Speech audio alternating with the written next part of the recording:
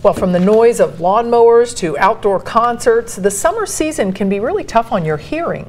As medical reporter Liz Bona shows us, there's also another hidden danger for hearing loss, and women are especially at risk for it.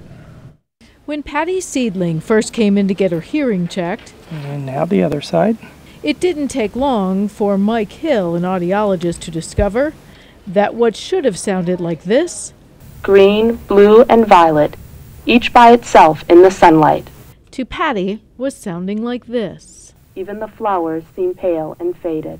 A tiny high-tech hearing device she can now adjust on her cell phone not only got Patty hearing better, it got her wanting to share the good news with others and prevent further hearing loss.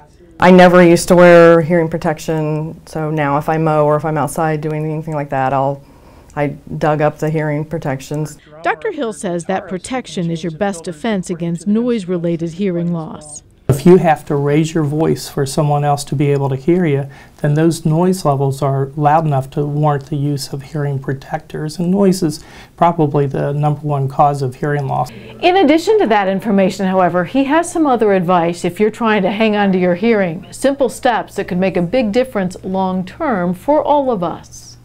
Believe it or not, over-the-counter pain relievers, according to a study in the Journal of Epidemiology, such as ibuprofen and acetaminophen, can also damage your hearing, especially if you're female and you use them for longer than 6 years. The people that took it, once or twice a week, no big deal, but if you took it 2 to 3 times, it was like 14% incident of having hearing loss. If you took it like 4 or 5 times, it was 21%, and then it was 24% if you took it over 6 days a week over an extended period of time.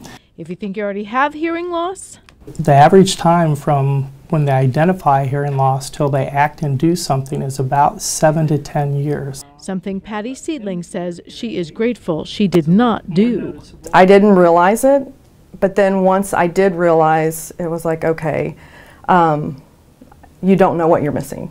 At Hill Hear Better in Finneytown, Liz Bona, Local 12 News. A similar study was also conducted in men. Aspirin also posed a danger to men's hearing in that study, but not in women.